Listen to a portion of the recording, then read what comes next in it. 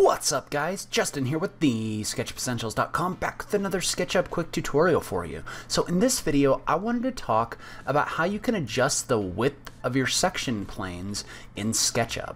Before I get started, today's video is brought to you by the SketchUp Essentials course. The SketchUp Essentials course is a course that I created to give a start to finish training for SketchUp. So it's basically the equivalent of a 2-day in-person training. So if you want to learn how to create things for layout, create different kinds of plans, get more advanced into SketchUp, as well as learning some of the basics as well, make sure you check that out at TheSketchUpEssentials.com/course. Now let's go ahead and just jump into it. So I've gotten the question lately a few different times, can I adjust the width of section cuts in SketchUp? So like, let's say for example that I wanted to take a section cut across this building. This is my apartment model that I did for layout. I'll link to that series down below so you can see how everything's grouped and how I've taken that to layout so you can create plans, but I also wanted to use it as an example.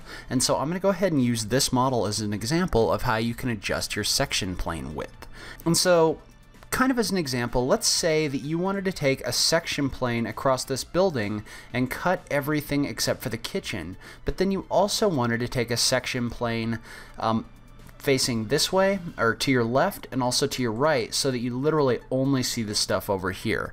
And so basically the way that would work, and you could also use this in layout with clipping planes, but I wanted to go ahead and show you how to do this in SketchUp where you don't have to use layout. And so the first thing you're going to notice is if I come in here right now and I take one section cut across this building, so if I just kind of set this way, that's going to work just fine. That's going to give me a cut across my building so I can see my kitchen area. You know, and that works okay, but the problem with section planes, and probably why the title of this video is maybe a little bit misleading, is you can't really adjust the width of a plane itself. So I can't like take this and scale it or anything like that. You can see how if I activate the scale tool on section plane, it doesn't let me do anything. So you can't just set the width of this, but what you can do is you can use 2 more section planes in order to set the width of your section cut. But the problem is, as of right now, I can't just come in here and add a second section plane. Because if you remember, and I'll go ahead and reverse this, if you remember, you can only have one section plane active in a group at a time. So if I set this to my active cut, then my other one automatically turns off. So you can see how that's a little bit problematic. Well, what you can do, and I'm going to go ahead and turn off both cuts for right now, is you can group your geometry in a way where you can have a section plane active in your overall model, and then you can also have section planes active in the different groups of geometry. So it's kind of a workaround. So in this case, what we would do is, you can see how I have all the geometry in my house right now set up in these different groups. Well, what I'm going to do is I'm going to take all of that geometry and I'm going to go into the outliner to select all of this, but I'm just going to right click on it and I'm going to click Make Group. And so what Make Group is going to allow me to do is that's going to allow me to add another section plane within that group, and I can have both of them active at one time. So you can see how right now both of these section planes are outside of that group. Well, what I can do is I can delete this out, and then I can double click to go inside this group, and I can come in and I can add this second section plane. So you can see how now I can set both of these section planes to active. So I can go inside this group and I can adjust where this section plane is, so I can adjust the width of what's shown within SketchUp. So you can see how I can cut the wall all the way to the side of this cabinet. And we'll go ahead and say we want that right here.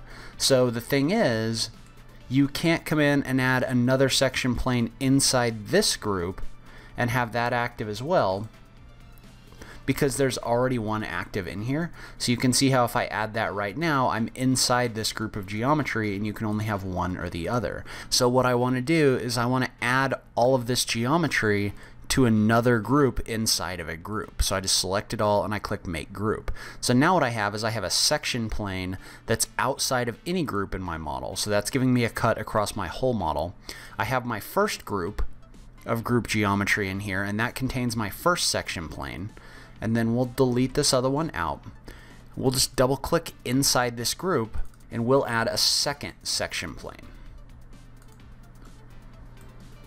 And so you can see that the way I have this is I now have 3 section planes active, but none of them is active at the same time in the same group. And hopefully that makes sense. If you have questions about this, leave them down below.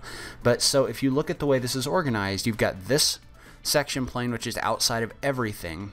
You've got the first group that you created that basically contains all of this geometry and this section plane, and then you have the second group that you created that contains all of this geometry and this section plane.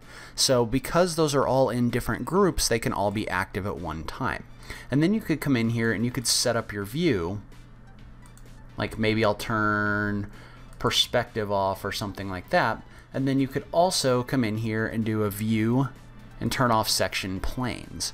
So now what you can do is you can set up your section cut exactly the way that you want it to be using these different section planes. So leave a comment below, let me know what you thought. Is this helpful to you? Does this kind of solve your problem when you're trying to work or adjust the width of section planes? I just love having that SketchUp conversation with you guys. If you like this video, please remember to click that like button down below. If you're new around here, remember to click that subscribe button for new SketchUp content every week. If you like what I'm doing in this channel, please consider supporting me on Patreon. Every little bit helps, even if it's only $1 a month, so make sure you check out that link in the notes down below. But in any case, thank you so much for taking the time to watch this. I really appreciate it, and I will catch you in the next video. Thanks, guys.